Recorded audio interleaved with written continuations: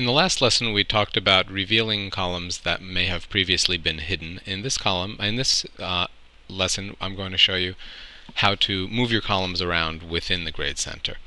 I created a new column called midterm, and if you notice, if I scroll down to the last column, it has put that midterm column at the very end. And let's say that I want that not to appear at the end but at the beginning of my list of grades.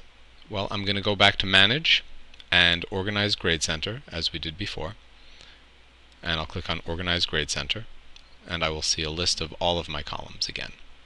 And scrolling down will show me that midterm there.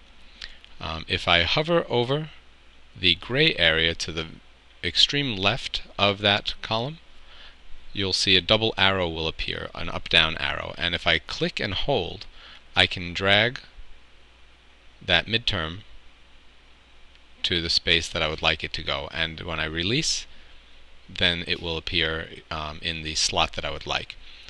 And I'm going to go ahead and move my final exam as well.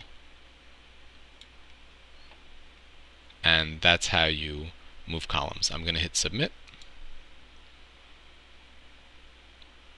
And then when I'm returned to the main Grade Center page, if I scroll, you'll see my midterm and my final exam appear before my weighted total. And that's how you move columns around in Grade Center.